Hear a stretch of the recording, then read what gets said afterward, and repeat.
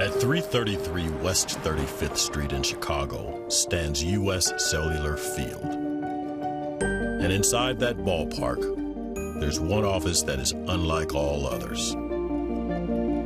Actually, it's as much a museum as an office, filled with treasures from a life devoted to sports and the joys that sports can bring, all chronicling the life of one of the most important sports figures of his era. In a sense, the course for that life was set long ago, on an afternoon in April 1947, when an 11-year-old boy named Jerry arrived early at Ebbets Field, eager to witness history as Jackie Robinson took his position at first base. Jackie Robinson in the daring maneuver. Jerry never forgot about that day or his love for the Dodgers, and that love came full circle decades later when the kid from Flatbush had the opportunity to buy a Major League Baseball franchise. And so in 1981, Jerry Reinsdorf purchased the White Sox. Jerry, I think he really loved the game of baseball. Grew up in Brooklyn, idolized the Dodgers. My first impression was, man, this guy really cares. And he cares because he wants us to be competitive and win. And he cares because he loves the game. That's a nice combination. Just 2 years later, the team made it to the postseason for the first time since the 1950s. The White Sox have won the 1983 American League Western Division title. And by the end of the 80s, Reinsdorf had replaced the old ballpark, Comiskey, with a new one.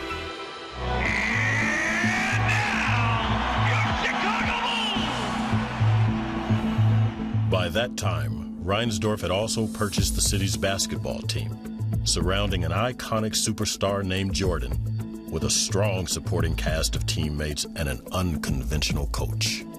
He was the greatest owner in basketball. He was a guy that left the team be who it was, and he was an advisor and a guy that was looking for a championship. And the Chicago Bulls have won their first ever NBA championship.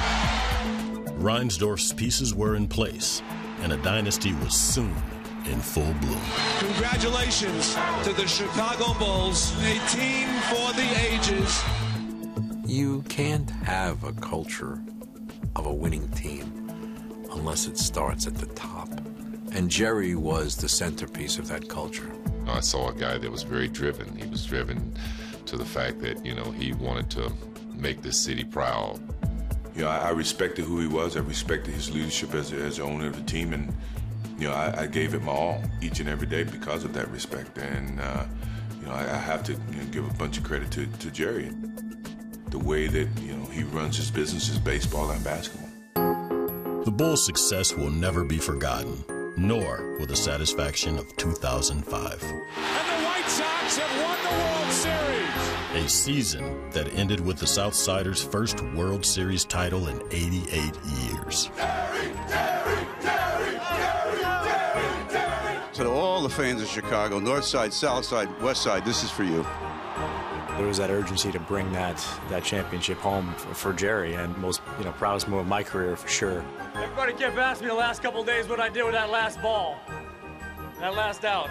Let's go into this man right here because he earned it. For a man who's accomplished so much, that just shows how much he cares about this team and this city. Getting this ball from Paul Konerko is the most emotional moment of my life.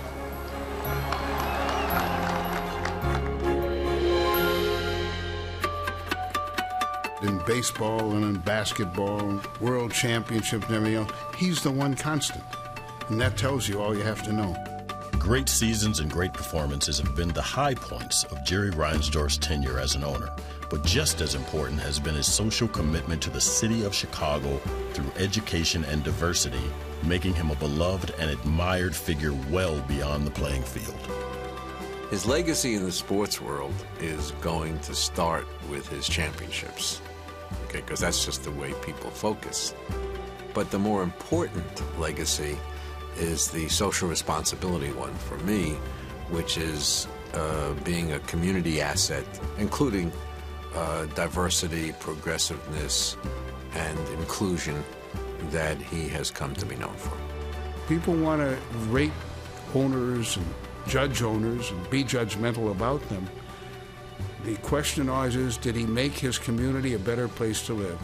There can't be anybody left in Chicago who doesn't think that he didn't make that a better city and a better place to live. For Jerry Reinsdorf, a life in sports has been a life spent making an impact.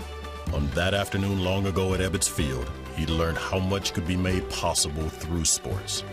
And ever since, the memories he's collected and created have been nothing short of unforgettable. Jerry, Jerry, Jerry, Jerry.